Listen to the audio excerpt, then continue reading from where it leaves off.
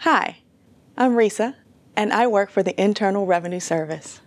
If this is your first time filing a federal tax return, it may seem overwhelming, but it doesn't have to be, especially if you use IRS Free File.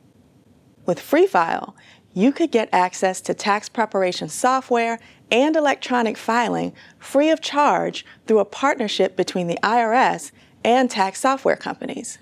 To get started, visit irs.gov/freefile to see a list of choices. Now, you probably receive forms such as the W-2 or 1099 or both. Tax software like Free File will prompt you to enter the information from these forms to complete your tax return. If you're a student, the software will ask you to enter tuition and fees information from forms like the 1098-T, and then see if you're eligible for any tax benefits. Free File is offered exclusively through the IRS website. The great thing about Free File is it will do the math for you. It will help you avoid errors, and it will find all the credits and deductions you're eligible for.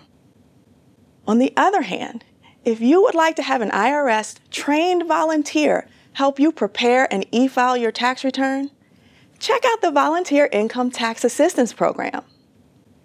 Go to irs.gov/VITA to see if you qualify and to find the location of a VITA site near you. If you want to hire a tax professional to complete your tax return, make sure you pick someone you can trust. You are responsible for the information on your tax return, no matter who files it for you. You can search tips for choosing a tax professional and avoiding return preparer scams at irs.gov/choosetaxpro. No matter which method you choose to prepare your tax return, e-file is the best way to file an accurate tax return. And combining e-file with direct deposit is the fastest way to get your refund.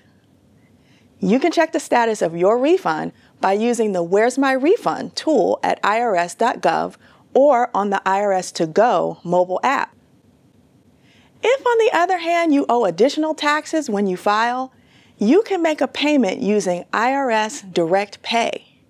Go to irs.gov/payments. Pay what you owe by the April deadline to avoid penalties and interest.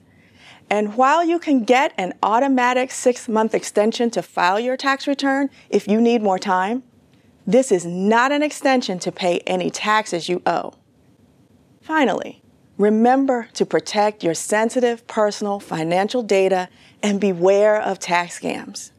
If the IRS needs to contact you after you file your tax return, you will probably receive a notice in the mail first. Scam artists often impersonate the IRS by phone, email, and social media to try to steal information such as Social Security numbers, bank account numbers, or credit card numbers.